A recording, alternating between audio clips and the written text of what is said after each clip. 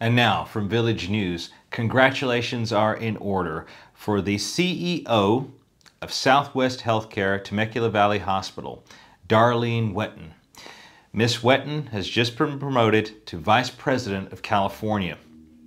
Eddie Sim, President of Acute Care Division for Universal Health Services, Inc., said that elevating Darlene to a group vice president is a testament to her remarkable leadership and unwavering dedication.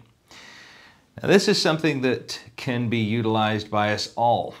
If you employ dedication and discipline and unwavering passion for what you do, you can accomplish a great many things.